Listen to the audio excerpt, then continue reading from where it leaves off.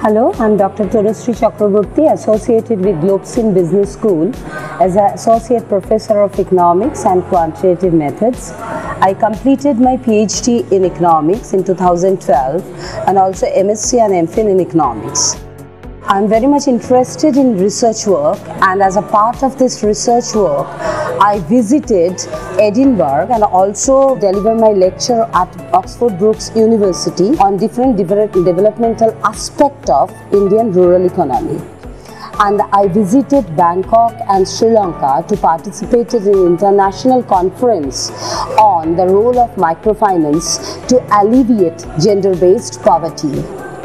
In Globsyn Business School, I usually teach economics and quantitative methods. As we all know that economics plays the most pivotal role in shaping decision-making pattern or decision-making behavior, and I'm trying to put emphasis on this decision-making behavior, and to do this I usually use experiential learning based technique and case studies and project based activities, and my objective is to make a bridge between application and theory to make the students clear about different aspects of economics.